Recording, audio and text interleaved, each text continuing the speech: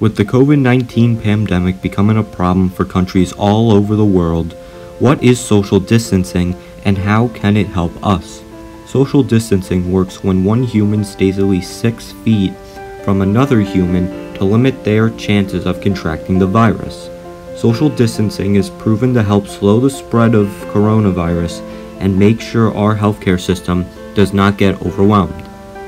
Thanks to social distancing, the hardest hit state of New York is now seeing a decrease in daily infections. But in Queens, where 2 weeks ago we saw a line for testing stretching down the block, today we saw virtually no line at all.